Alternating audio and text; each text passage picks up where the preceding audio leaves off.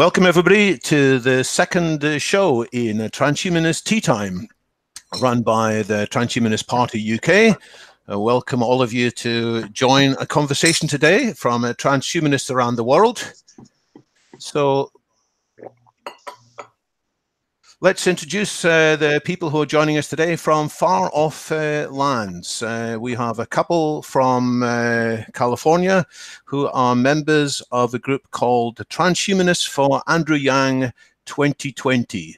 So Hank and Keith, why don't you introduce yourselves and say what's led you to this enthusiasm for one particular candidate for the presidency in America?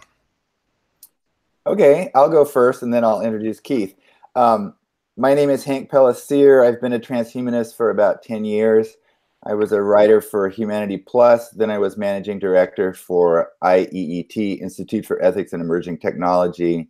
Then I was a producer of 10 transhumanist conferences. And then I started the Transhuman Party, and Keith was a wonderful, very active member in it. And he suggested that the Transhuman Party endorse Andrew Yang for president. And I didn't know who Andrew Yang was, but I looked into his platform and I thought it was great. And we started a Transhumanist for Andrew Yang 2020 Facebook page. And I'm really just following Keith's lead in this. He is really motivated me to get involved. So here's Keith. Oh, yeah, this is me. Hey, guys. I'm Keith. I work as a research scientist at a pharma company, and I've been a transhumanist for maybe like 2 or 3 years, I would say. So pretty recent. Got into it based on Eliezer Yudkowsky's Harry Potter and the Methods of Rationalism, where there's one line where it's like a fanfic for Harry Potter. And one line Harry says to Dumbledore, if you don't want, or if you want to die one day, then, or sorry, if you don't want to live forever, then that means you want to die one day. And that really stuck out to me. So that's kind of part of why I'm here, actually. So you liked Eliezer's book? Oh, I remember reading the first 13 chapters and thinking, wow, and then discovering there were, I don't know, goodness knows how many other hundreds of chapters. It's a lot. Yeah, it's fascinating. Yeah, I'm not sure how I came upon Andrew Yang, but when I saw it, I kind of just noticed how a lot of his policy positions were very futurist focused and like future proofing humanity. And I thought that was beautiful for our cause. And that's kind of why I brought it up to Hank. So what is it in more detail that the two of you would like to draw attention to about what Andrew Yang is advocating? Well, I could. Andrew Yang does have a 80 points in his platform, and I can read you some of the points on his platform that are seem to be very transhumanist. Here's one. He wants to revive the Office of Technology Assessment. Another one that I'm going to talk about more later is combating climate change with emerging technology. He's into gun safety using technology, and Keith is going to talk about that later. He believes in transparency with law enforcement. He believes every cop should have a camera, and we might talk about that later. He believes in funding medical technology innovation. He wants to modernize military spending by, one thing he wants to do with that is appoint a new Secretary of Cybersecurity. He wants to ease the transition to self-driving vehicles. He supports nuclear energy, and he wants to regulate AI and other emerging technologies. And we can talk about a lot of these in more detail. And I haven't even talked about UBI. Keith is going to be talking about UBI, which is the biggest part of his platform. Yes, Keith. So I remember coming across Andrew Yang myself when I was recommended to read his book, The War on Normal People, which, despite the rather strange title, is a fascinating book. Talks about how normal people, that is people outside of the East Coast and West Coast bubbles, are going to have a very hard life ahead of them, assuming there's no significant change in the trends that we see. And so the war on normal people is something that's happening by default, and Andrew was advocating a range of policies, including UBI. So UBI is a topic that's often discussed in transhumanist circles.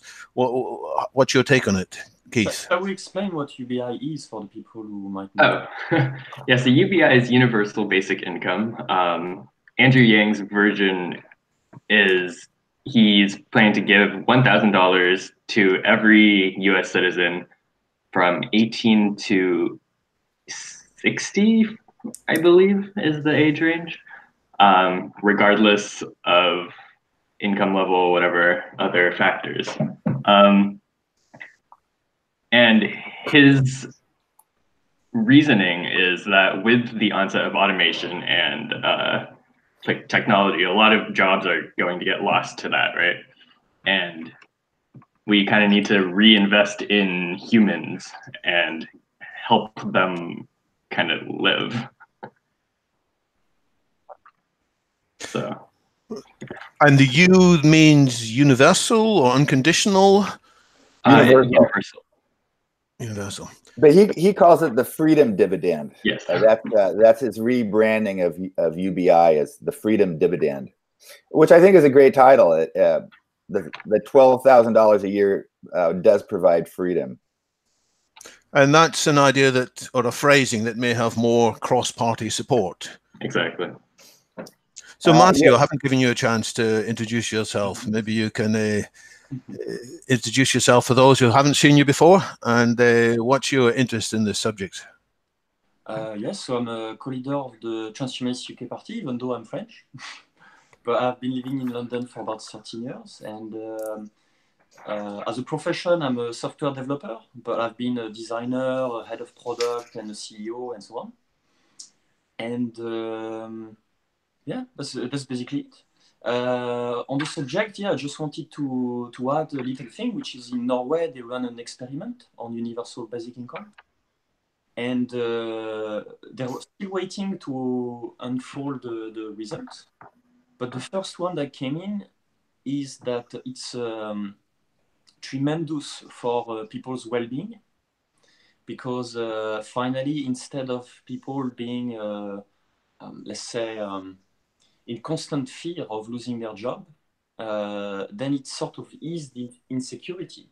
And then people are not willing to take shit jobs as they used to before.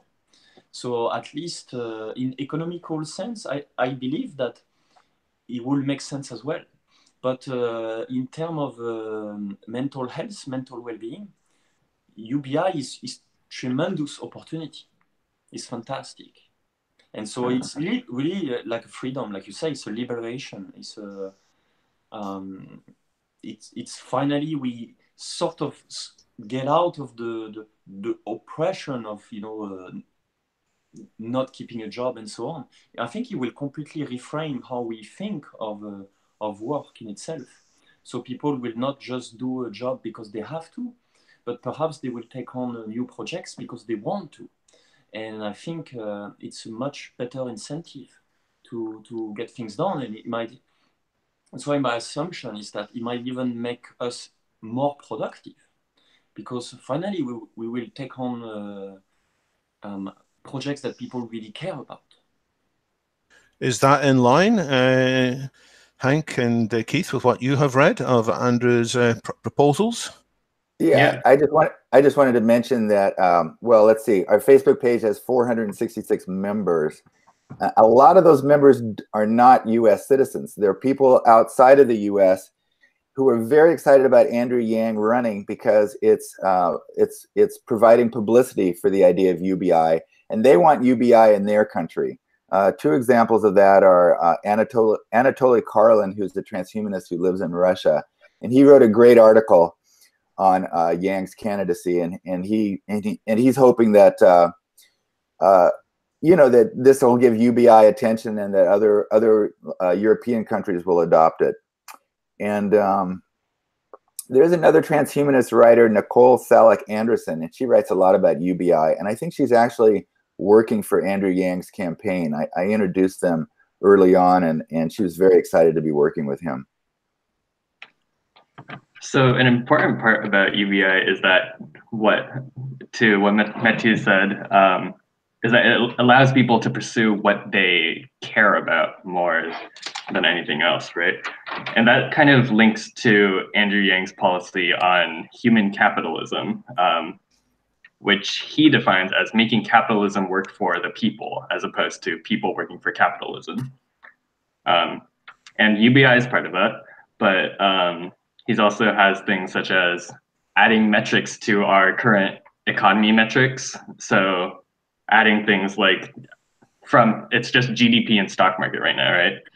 And he wants to add metrics like median income, life expectancy, rates of substance abuse, social economic mobility, stuff like that. And it's a more holistic view of what our economy actually looks like. I think that's important. But of course, politicians have been saying something along these lines for a long time, and I'm old enough to remember Robert Kennedy in his campaign for the 1968 candidacy before he has unfortunately gunned down in a very untimely manner. He had a famous speech lamenting about GDP. It measures everything that doesn't matter, and everything that does matter gets excluded. Right. He said at this point, it's like 100 years old. Yes. So, I mean, I think all politicians in principle will say they're in favor of keeping track of health and keeping track of well-being. But in practice, it seems that when they get into power, it's business as usual. It's capitalism continuing. Right. I think with Andrew Yang, it's one of his top 3 policies. Like, it's his main platform. So I think if he were to be elected, he would definitely want to include that. So here's the difference between something that somebody will agree with if you ask them, and what actually people keep on talking about the whole time.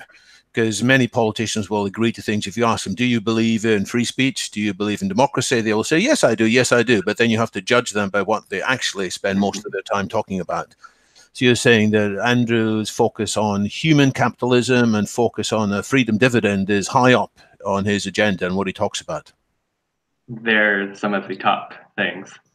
Does he talk about transhumanism? When I'm just feeding in a question from the live chat from Jean-Michel Carter. Has Andrew Yang ever made any explicit mention about the transhumanist movement? Does he identify with our features? Well, Keith and I went to one of his initial gatherings. It was at a place called Taco-licious in the Mission District of San Francisco. And we went up to him and we had him sign our books, the books that he wrote. And we asked him, we told him that we were from the Facebook page, Transhumanists for Andrew Yang 2020. And he asked us what transhumanism meant. And we told him, and he said, that sounds great. I'm really glad you guys are supporting me. But he did not know what transhumanism was at that time. Now, since then, it got a lot of attention, I think, in the transhumanist world because he started talking to, I'm blanking. Who's the Oxford professor? Nick Bostrom? Yes, he's been talking to Nick Bostrom. And that got quite a bit of attention. He's been talking to Nick Bostrom about the dangers of AI. So, and of course, you know, he's got all these very sort of transhumanist ideas. What does he actually want to do with AI? Does he want to accelerate AI, or does he want to have a more nuanced review of the issues and opportunities with it? So, go ahead, Keith. I'd say both. He's very interested in the development and like progression of AI research, but he also wants to make sure that it's not abused, especially in regards to capitalism. Yeah. What kind of abuse? Such as companies just using it to lay off all their employees, and then there are no more humans, I guess. Well, one of his campaign slogans is humanity first. So he wants robots to serve humans, you know, not vice versa. And I like to. It seems to me that he's interested in using AI to. Yes, he's very supportive of AI, but he wants to regulate it. I like to believe that he's trying to move humanity towards elimination of work that is boring. Anything that's boring that humans would rather not do, he would like to get AI and robots to do, so that we can have more leisure time and more time for creative work. I believe he said a few things about mental health and about a holistic approach to healthcare. Yeah, so AI is also included in that, but I'll talk about that in a bit. So with mental health, our current healthcare system doesn't really pay as much attention to that as it maybe should. Our suicide rates are through the roof, depression, anxiety, longevity even has been declining for the past 4 or 5 years. I think do you know the numbers, Hank? I know that 50,000 people a year die of opiate overdoses. That we have an opiate epidemic. So, and that's one thing that Andrew Yang talks about in a couple of places, that he wants to decriminalize opiate use, and he's very concerned with coming up with solutions to the opiate epidemic. Yeah, so addiction as well. But for healthcare, he wants to add mental health to our primary care sort of rotation. And regarding AI, he wants to use AI to assist doctors and like nurse practitioners and the like to help diagnose and treat patients. He wants to promote telemedicine in underserved areas especially, and just fund technology innovation in that area in general. So he's actually emphasizing positive uses of AI. Exactly. I have a question here on the YouTube live chat from Gennady Stoyarov, who just asked, do you think that emphasizing the dangers of AI as opposed to the opportunities could prompt a technophobic backlash in the broader population?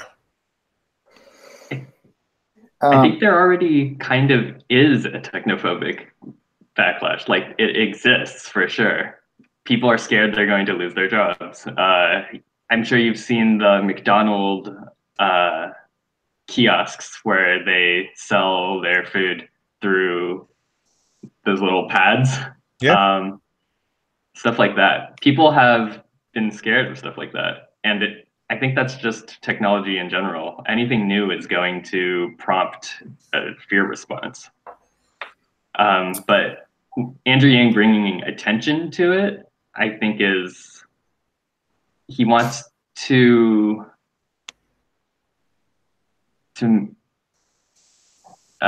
words. So yeah. Andrew Yang, okay, go on. Oh no, I just wanted to say anybody who really looks at Andrew Yang's policies will see that he's definitely not technophobic.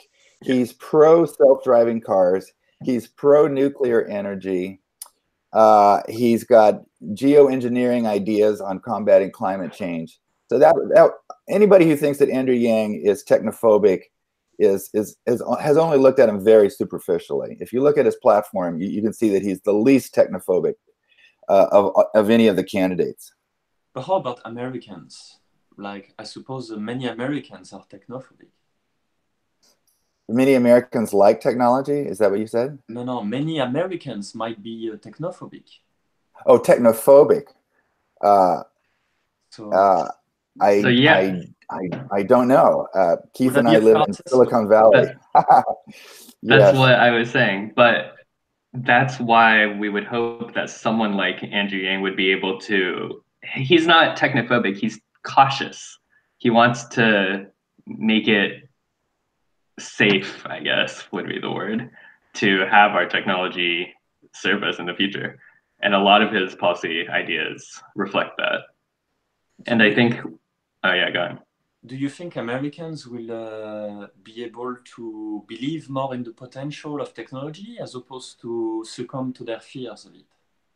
And if so, who? Because I suppose on the West Coast or East Coast, I often hear this in the US, which is you have the West Coast and the East Coast, which are like civilized, and then in the middle you have. So that's a bit of a generalization. We were going to stay positive. David said to stay positive. Yes. But how I know a lot of Midwesterners. How yes. do you think you can manage to convince some people who are afraid of technology, of the potential of it? So my view is it's got to be a vision that everybody can identify with. People worry that there is a vision of technological progress, but somehow they're going to be left behind. There is only going to be the fortunate few, the 1%, the elite, the people of nowhere, as it's sometimes called, as opposed to the people of somewhere. That these will benefit and everybody else will be left behind. And there are some statistics backing that up, as was mentioned earlier. The statistics on life expectancy are taking a turn downwards in many ways, especially for people in the quotes middle of the country, as opposed to people at the more wealthy parts in various states. So what I liked about Andrew Yang myself is he did seem to have an answer that people will get this freedom dividend regardless of their circumstances. But my question is that going to be enough? I mean, the usual objection to UBI is that if we can afford it, then it's going to be too small and isn't going to actually change people's lives. And if we make it larger so that it will make a difference in people's lives, then society as a whole can't afford it. There just isn't enough money to go around. So how is Andrew Yang proposing to pay for this UBI and therefore bring more people in a credible way into this positive in the future? You want to do that, Keith? You can talk about the VAT tax. And the Europeans probably know about the VAT tax because I think there's been a VAT tax in many European countries for a long time. Yeah, so a VAT tax is a value-added tax. And for Andrew Yang, he's planning to tax anyone who's benefiting from automation. So companies that are benefiting from automation and therefore laying off their workers, et cetera. And that is how he's planning to pay for the UBI. So when the companies lay off workers due to automation, they become vulnerable to an additional tax? Or is this just a normal corporation tax whereby companies that make profits should pay a share of that to the public purpose? I don't know that answer. Yeah. I think it has to do with any production. And the switch to a VAT tax is interesting because it means less emphasis on income tax, less emphasis on the wealth tax, and more tax on when people spend. Then a larger portion of that will be repurposed. And the usual objection to that is, well, it's going to affect the poorer people disproportionately. It's not a progressive tax. So, but this is how Andrew is proposing it should be paid for? There is a discussion that the inflation rate will go up, and the inflation rate might go up 7 or 8% is the number that I've heard, and that will impact the the working class, the inflation rate. But it's not going to offset the tremendous amount of welfare they're going to get out of $12,000 a year. So it will have some impact, but they would still prefer to get the $12,000 a year. They would like to secure the bag is the actual slogan. Well, at this point, I should ask, is there any chance that Andrew is going to win the nomination? I mean, is there any evidence yet on polling figures? Is he way off the bottom, or is he at the top, or somewhere in the middle? Well, I like to follow what the Las Vegas betting odds are. And right now they have him in sixth. They have him in sixth place. I'm going to try to get that on. That's very impressive. Yeah. Yes, I'm going to try to get that up. This is the top 5. Is that online? Do you have that? Yeah, so that's the top 5, right? Bernie Sanders, Kamala Harris, Beto O'Rourke, Joe Biden. Yes, but I'm going to get another one here that'll show you that he's the next one up. He's the 6th, and he's going up. And you can see that he's ahead of very famous senators and politicians. Like he's ahead of Elizabeth Warren, Cory Booker, and Congresswoman Tulsi Gabbard in terms of Las Vegas betting. In terms of actual polling right now, I think he he's getting about 3%. But he's trending up and other people are trending down. So at least in Las Vegas, which is where the money is, he's in 6th place. But Biden hasn't even declared, and he might not run. So maybe Andrew Yang is in 5th place. So and does that mean that Andrew will have a chance to take part in televised debates? He's already in. Yes, he's going to be. If you could get these off the screen for me, David, that would be great. You've got to find the bit that says "Stop sharing" at the top of your screen. Yeah. Okay. Okay. When is that? I was going to go. I think it's in Miami in June, like June 27th or 24th in Miami. He's in a presidential debate, the Democratic candidate debate. Right. And tell me more about some of his other technological ideas, like his ideas on climate change and geoengineering. Oh yeah, I get to talk about that. That's pretty darn fun. That's any transhumanist dream. He's been getting a lot. I wanted to mention, just in terms of technophobia, Andrew Yang has actually been getting a lot of criticism because people think he's not significantly cautious about technology. Like there's a lot of people who are nervous about self-driving cars, and Andrew Yang is supportive about self-driving cars. Andrew Yang is also supportive of nuclear energy, and of course there's a huge percentage of environmentalists that are nervous about nuclear energy. And in terms of climate change, Andrew Yang has, very transhumanist ideas. Here's 3 of them: placing mirrors in space to reflect the sun's radiation away from the Earth, and building walls on the sea floor to stop Antarctica glaciers from melting. And I think the wildest, here's another one: inventing machines to suck carbon out of the air. And I think the wildest one is setting off volcanic eruptions to spread sun-reflecting aerosols. So he's gotten some criticism from this for being perhaps not sufficiently cautious. But his point of view is that we are already geoengineering right now in a really negative way. We're hacking the Earth in a bad way. And he believes that we should try using technology to control climate change. He also wants to do like very basic things, low-tech solutions like planting trees and other kinds of carbon capture. I mean, one complaint people have about volcanoes, for example, it's true that when there's been a big volcanic eruption, I think Mount Pinatubo is the most recent one from about 20 or 30 years ago, the Earth's temperature did cool by 1 or 2 degrees, but it doesn't cool in a uniform way. There are some parts of the Earth that suffered greatly. So people have looked at some of these solutions, sometimes say, oh, techno-optimists, they don't realize the complications. You might indeed balance out the average temperature, but some parts of the Earth will be covered in drought. Other parts of the Earth will have lots of pollution as a result. And they will say, let's focus on the more straightforward solutions, such as planting trees or sucking the CO2 out of the air, which is more mainstream geoengineering, if I can call it that. Yes. But I think these ideas should be discussed.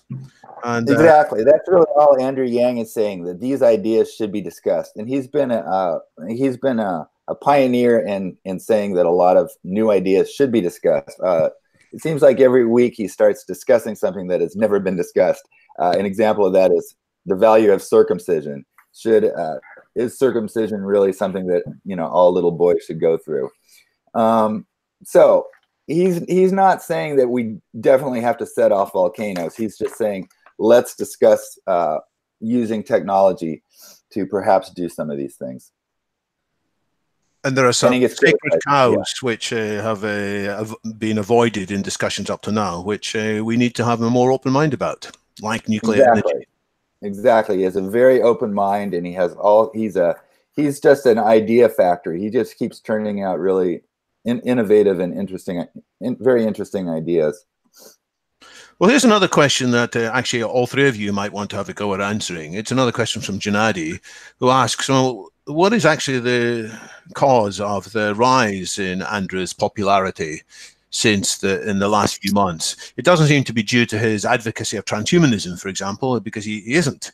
So, and what can we as transhumanists learn from this surge? I mean, should we be talking more about sacred cow issues, or is there something else that Andrew's doing which other transhumanist groups around the world, maybe the US Transhumanist Party, maybe the party in the UK, should be doing in the same way?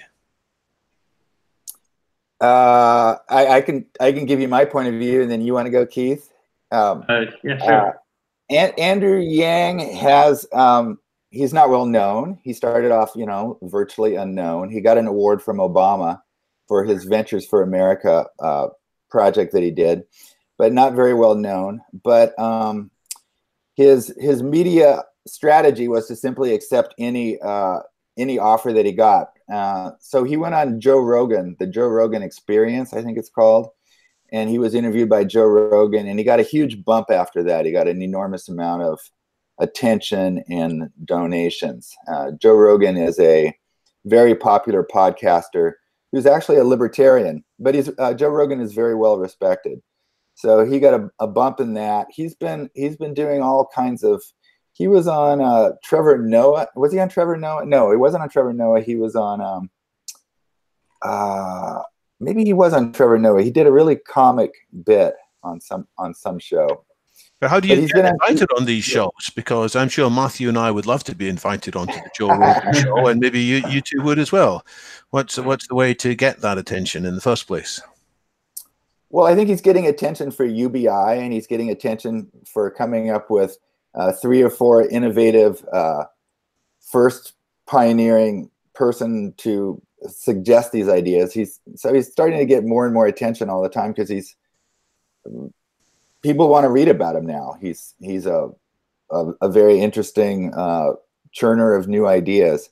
Now everybody knows that he's the meme guy. He's the meme king right now. There's an enormous amount of memes. A lot of them, they say, come from the alt-right website 4chan, but people are having a lot of fun creating memes about Andrew Yang. Are they positive or negative memes, or are they just well, I haven't seen them, and I'm not a follower of 4chan. I don't know much about it, to be honest.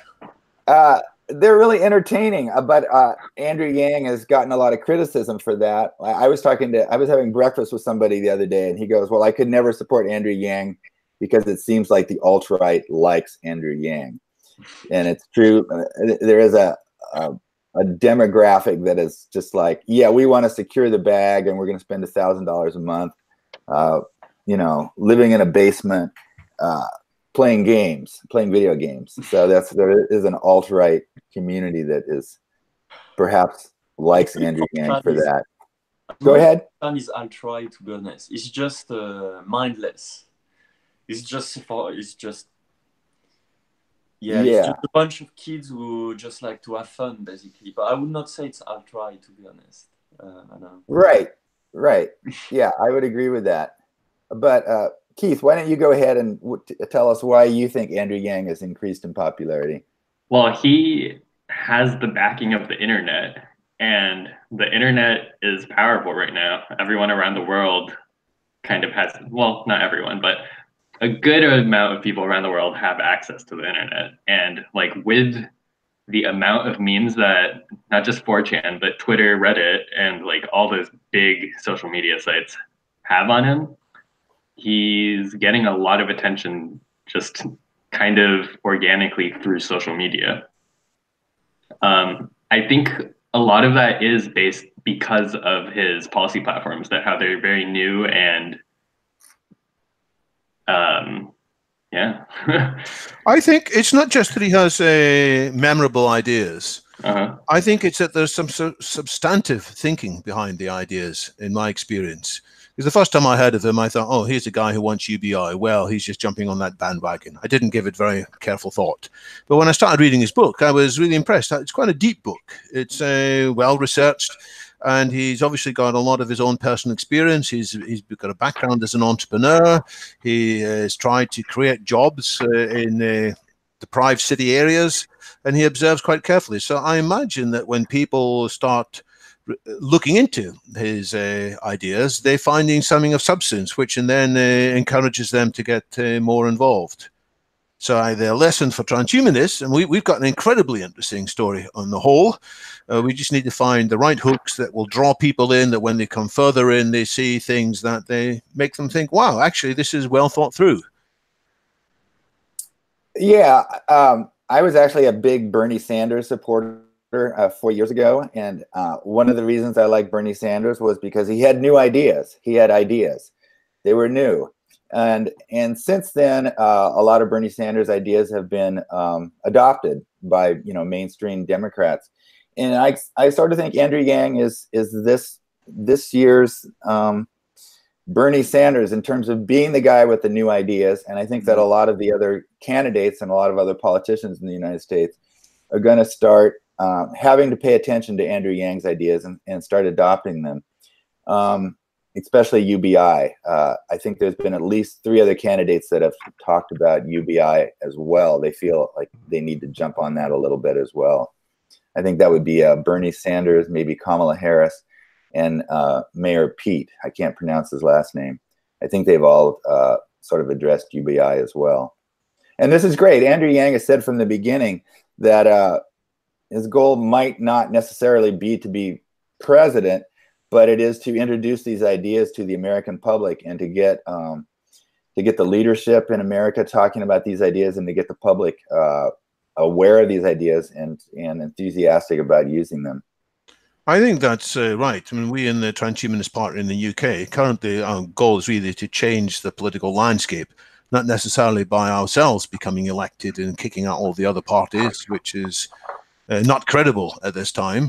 But if we can place some ideas into the broader circulation, and then we don't mind if other parties then adopt them and talk about the same things as we're talking about: improved mental health, using technology to improve democracy and identify fake news more readily. So I like the story that Bernie Sanders had some ideas which are beyond the fringe when he started talking about them, but as people reflected on them more carefully, they thought actually they deserve a more mainstream view understanding as well. So that's happened, and so maybe it'll happen the same with some of Andrew's proposals. Yeah, I wanted to mention Andrew Yang has a slogan that I very much like. It is not left, not right, forward. And I really like that because U.S. politics is extremely polarized now. People just, the left hates the right, vice versa, et cetera, et cetera. And he's trying to avoid that, and just with his slogan, which I think is wonderful. And he does have a lot of support from libertarians. I think something like 44% of libertarians like UBI, and there's even a lot of Republican support, some Republican support. Well, that reminds me of FM 2030, the pioneering philosopher of transhumanism, whose famous saying was, he's not left or right, but he's up, not quite forward. Yeah. That we should be looking to the stars literally, but also metaphorically. Yes, that's wonderful. I think Andrew Yang would say that this whole left-right thing is just an outmoded way of looking at politics. I have mixed views on this because, in a way, of course, it's true. We want discussion to focus on new things. We want focus on the possibilities of human enhancement. We want to focus on this different dimension rather than the traditional dimensions. And we want to look at technological solutions for climate change and technological solutions for gun safety and so on. So we do want to introduce this other dimension. So that part I like. But I don't think we can quite get away from some of the traditional discussions either. And the 2 discussions that still remain, I think, are to what extent should the public state be regulating the market, or to what extent the market should be left to be as free as possible so that it can determine its own market solutions. That seems to be a deep running discussion. And the second is something we've already touched on, which is what's the right way to do taxation? What's the right way to have redistribution? Is redistribution good or bad? Can we have redistribution based on income tax or wealth tax? And these topics don't go away simply by saying, oh, well, we're not left or right, we're forward. I think there is a need for some hard thinking there regardless. Mm. Yeah, I know that the libertarians who like UBI and like Andrew Yang's ideas on it, they like the idea of getting rid of that whole sort of nanny state bureaucracy where there's all these, like, you know, there's all these different kinds of programs. They like getting rid of all of that. That's that would be like why they would like it. They like the idea of everybody just getting a check for $1,000 and eliminating all these people that you know, work as clerks handing out small amounts of money to this person and that person. There's also something very empowering about UBI, and rather than having to fill out forms and hope you get your little welfare check or something, not having to do any of that and just getting your $1,000. And I think Yang regards that as very empowering, and a lot of other people do as well. Dare we talk about gun control? Is that going to cause this discussion to become more controversial and fractious? No, I think that's Keith's topic. Yeah. Is that right? Yeah. Yeah, Keith. I mean, a lot of it is just background checks. He wants to have a tiered licensing system for different gun types, like hunting rifles and handguns versus semi-automatics versus automatics and advanced weaponry. And he wants to invest in like gun technology where you could have maybe fingerprint sensors or some other biometric that would allow the gun to be only used by the owner, whoever has that license, right? And that would hopefully reduce gun violence. Like he also wants to encourage gun manufacturers to make guns without interchangeable parts. So kind of like Apple products, where you can't really modulate it at all. That would so that you don't get bumps. Yeah, that would stop people buying a gun legally and then converting it into something which is more powerful than would have been legal in the first place. Exactly. Can't people just get around that? Can't they 3D print guns? I think he did talk about 3D printing guns at one point, and he does want to either license or restrict that somehow as well. Again, I like the injection of new ideas in here. I'm not saying that the ideas will be central, but we don't know in advance, and it's worth looking at them and casting aside our traditional instincts. So some people are instinctually in favor of having free access to guns, and other people are instinctively in favor of restricting access to guns. And we need to set some of these instincts to one side and look at new ideas to see what new things might be possible. Yeah, I just wanted to comment on that just a little bit. I come from a family of actual. I'm from a large family. I have 6 brothers and sisters, and most of them are Trump voters. And the two positions that they won't budge on are guns. They don't want their guns taken away, and the other is abortion. They're anti-abortion. So these are two deal breaker positions in the United States that are really difficult to get people to budge on. Can you tell us why? Because from our side of the Atlantic, it's a bit difficult to comprehend, you know. So, oh gee, why Americans love their guns so much? If you go on Reddit and you read about Andrew Yang, there are a lot of people who say, I like Andrew Yang, except he doesn't support the Second Amendment, so I would never vote for him. So the Second Amendment is freedom to have guns. But he's saying you can have a gun. It's just that it's personally identifiable, I suppose, right? So that's kind of a compromise, no? There have been some countries. I think was it New Zealand or Australia? Like people were turning in their guns, or the government was asking people to turn in their guns and things like this. Or was it in Brazil? They could exchange for an Xbox or something like that. Yeah, I don't know. There's some kind of. I think a couple of countries have done that. So there is a buyback program. I don't think Andrew Yang actually has any policy within his gun policy to actually like take people's guns away. It's more about just making it so that you have like a system in place that you can track the guns, where you make sure they're safe and not being used by people who don't actually own them. And he does have a buyback program, but that's voluntary if you have too many guns, I guess, and you want to sell them back to the government. Yeah. So my thoughts on this is twofold. First, I think people use stories to identify themselves. It's core parts of their identity. And this story of Americans needing to have the freedom to band together and form well-regulated militia, I think that's the language of the Second Amendment. I'm sorry, I don't have it at hand.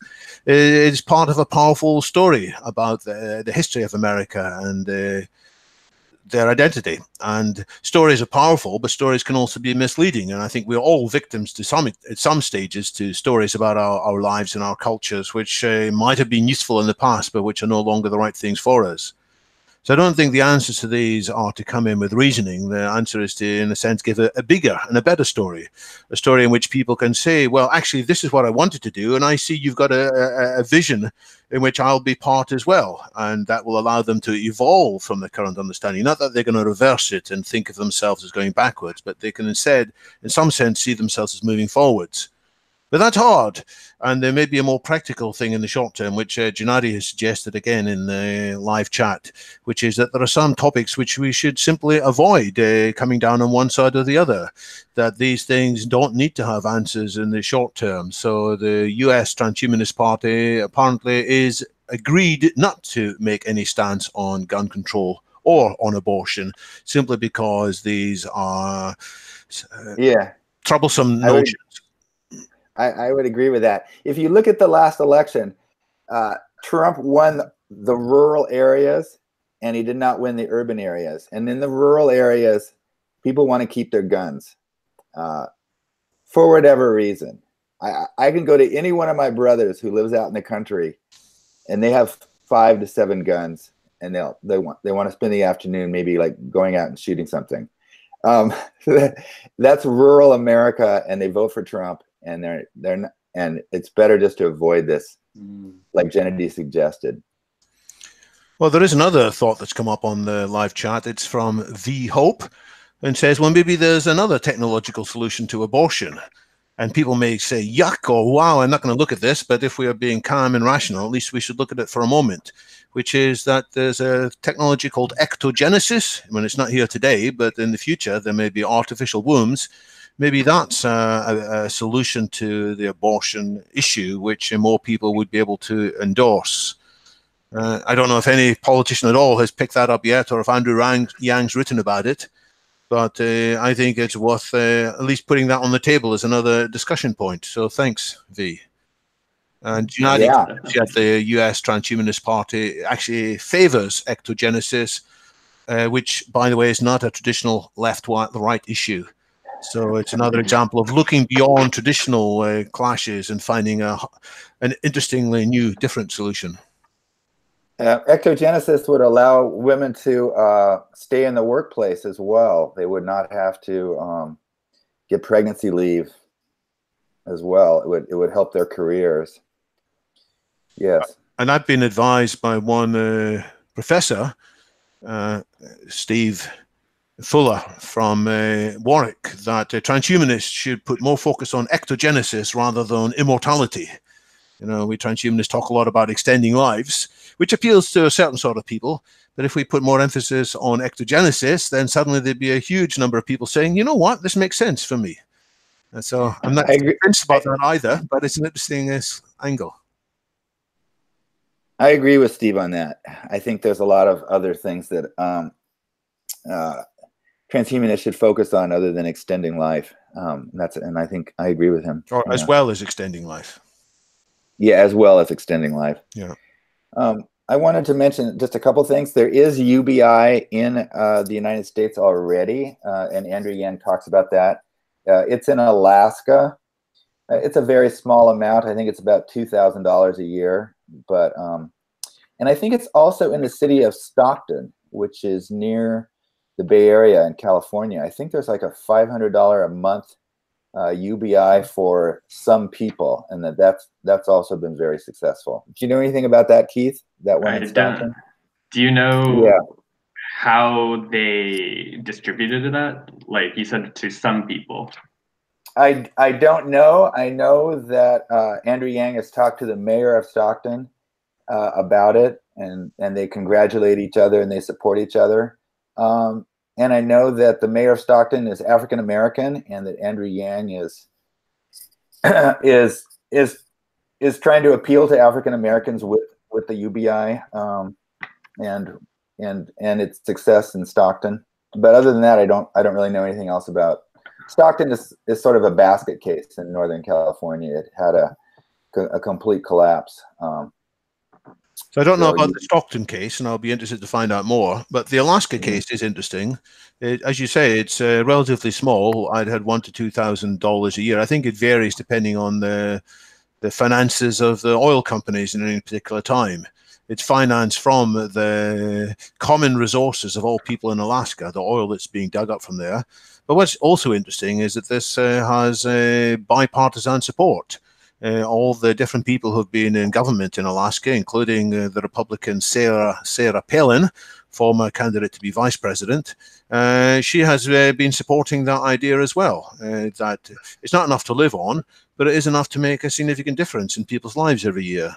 And so it's a model that can be extended further. Yeah, it's true. Gennady says the Stockton case so far is only limited trial. It's 130 people getting $500 for 18 months. I think that's the issue, that a lot of the trials have been relatively small. I mean, people such as Guy Standing, a professor in London, based also in Switzerland, has written extensively about trials in various places in India, as well as throughout the world. And most of the trials have been relatively small in number. And it's quite clear that the beneficiaries of these trials do have improved quality of life by numerous metrics, including educational attainment, including peace of mind, including willingness to take more risks, setting up new businesses. But it's harder to extrapolate from these initial trials with some confidence into larger scale trials. And so I think that's why the Alaska case is particularly interesting, because it's the whole state of Alaska, even though it's not yet enough to live on. So I think we need to do some more trials around the world, and also need to do some more modeling around the world. I think there was a trial in Finland that Andrew Yang has referred to. And isn't there a trial of some kind going on in the city of Ghent in Brussels? Is there UBI there? I know that a number of trials were set up in Belgium and Holland, but they haven't gone ahead as quickly as people had hoped, in part, I think, because of changes in at least some of the national governments. The Finnish case, I think Matthew referred to it at the beginning. It's not yet finished, and it hasn't... Well, the positive news is, as was said, that people do seem to have a better peace of mind as a result of this. And with a better peace of mind, guess what? Many other things become possible. Generally, people who are not in that situation of being out of work or being depressed don't realize quite how bad it is. I think George Orwell may have written at one stage that being unsure where your next piece of money comes from, bring down your IQ by 10 points or something. I'm sure he probably didn't say that, but there are writers who have commented along these lines. If you are just panicking all the whole time, how can you get income? It doesn't put your mind in a properly creative or expansive or collaborative state, and it makes your life much more miserable as a result. So this payments are providing at least a starting point for more flourishing. And I think politicians do need very seriously to look at it for all kinds of reasons. It's not just the humanitarian point of view. It's the risk that society is changing, and there's going to be less and less opportunity for, quote, normal people to get good wages from doing the jobs for which they thought they were being trained at university. I have a question. Do you think that you can compare UBI to like these countries like Norway and Botswana that have like nationalized certain industries to the benefit of the population? Like Norway it's one of the wealthiest countries in the world due to its oil, and I think it's one of the happiest countries on all those indexes as well, because they've used their oil money for I guess education, and they invested it. It's going to it provides a lot of benefits to the population. And I think Botswana it's one of the wealthiest countries in Africa, and they've nationalized, I think, some mining industries. It might be diamonds or gold or something. And so Botswana, in the middle of sub-Saharan Africa, is really has a middle class country. Do you think it's fair to compare those to UBI in a certain way, like just creating benefits for the population at large with the money that the country generates? Well, I like the emphasis here on looking at what other countries are doing and seeing what we can learn from them, rather than being constrained by a limited political history in a single country. And so each country is different. Norway has had the benefits of the oil money and has grown wealthy, but the way they've invested it has the benefit of making lots of people happy. There are other countries which have been rich in oil. Venezuela and Saudi Arabia both come to mind, where there's nothing like the same general degree of public happiness in the countries. So I really think it's important that we look at what other countries are doing with a view not just on measuring their GDP, but as looking at this whole general statistics of happiness and health. Botswana, which I think is in southern Africa, is a fascinating case in its own right too. It's a country that's had much more of a democratic heritage, despite everything else that's going on. There was a film made recently about the historical historical episode about 50 years ago in Botswana, when the Prince of Botswana married a middle-class woman from Britain. And it's a nice drama. I can't quite remember the name off the top of my head, but it gives an interesting insight, of a different style of living. It's not as focused on, well, we are the elites and the elites deserve. It's much more a focus of, we are in this together. Let's have a collaborative approach. Yeah. So we're almost out of time.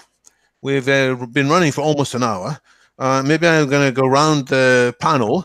If there are final remarks that you would like to talk about, then let's hear them. Do you want to go first, Keith? What should people take away and have in mind if they forget everything else we've been discussing in the last hour? They should take in mind, for one thing, that Andrew Yang exists. Yes. He is a candidate that should be on everyone's radars, especially transhumanist radars. A lot of his policies will be desirable or interesting to transhumanists. Yeah. Well, thanks very much for coming and sharing your insights on Andrew's policies. We'll be watching them. And for those who don't know, there is this Facebook group where you keep people informed about it. Yeah, I just wanted to thank certain transhumanists. I wanted to mention that not all transhumanists support Andrew Yang, and not everybody has joined our Facebook page, and some people don't. Some transhumanists aren't even in favor of UBI. But I wanted to thank certain people that have tremendously helped our Facebook page and have brought people in. Rachel Haywire is a member of Transhumanists for Andrew Yang, and she's been promoting Andrew Yang, and I think she brought in about 50 people on our Facebook page. Anya Petrova, she is actually a local transhumanist, and she is the leader of the East Bay Yang Gang. Roman Yampalski is an AI scientist. I think he's at the University of Louisville in Kentucky. And he's a member, and he has brought in quite a few people. Gennady, who's been part of this chat. Kevin Russell is a member. Nicole Salek Anderson is a writer on UBI.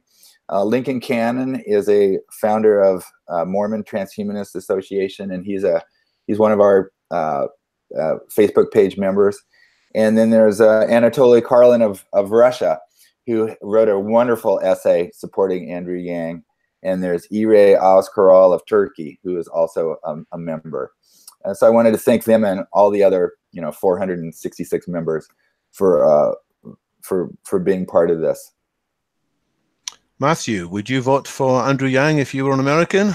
Yes, I would, definitely.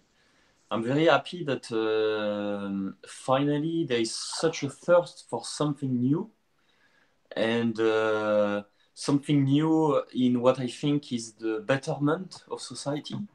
because I don't think Trump was the good kind of new. But I think people are fed up with the current, political speech, and it's great to step out of the left and right and so on. And I'm really excited to see where this is going. I wish he would campaign under the transhumanist, banner, I suppose. But it's very close to what actually we advocate here in the UK, which is fantastic. So it's good for us to see that there is echo, in this type of thing, and the internet is along with it. So hopefully we're on a good trajectory here.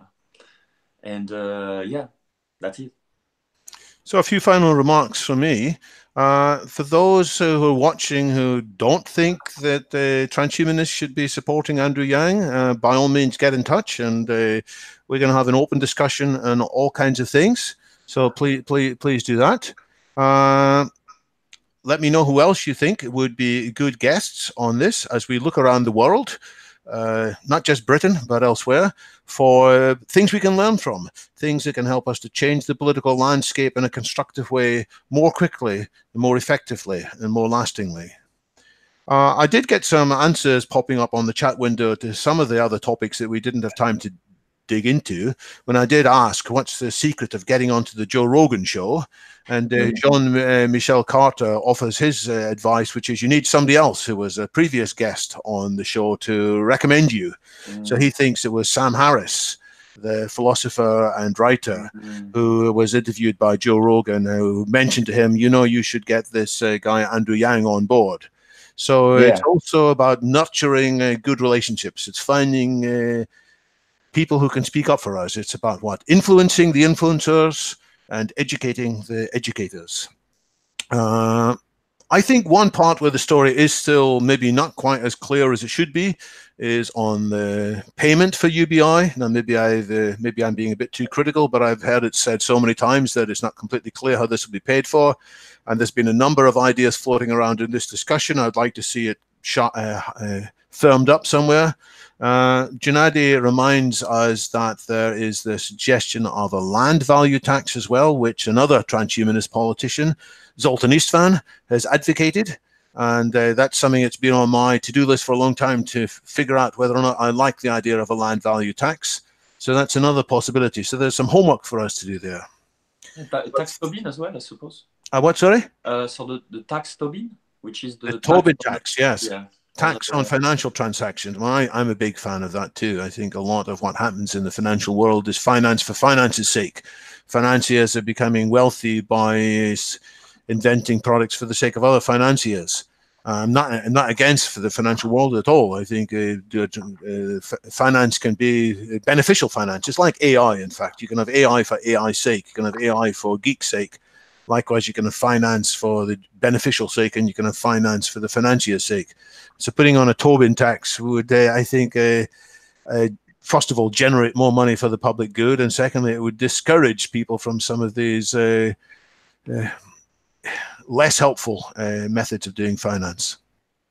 So that's another thing we might discuss in a future event. So thanks to everybody for speaking live to us on the chat.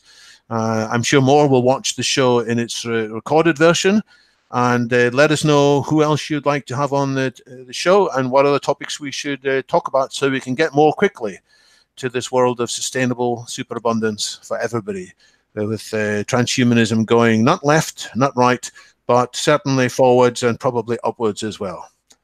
Thanks all. Thank you. Thank you very much. Yes. Cheers. All the best. Yes.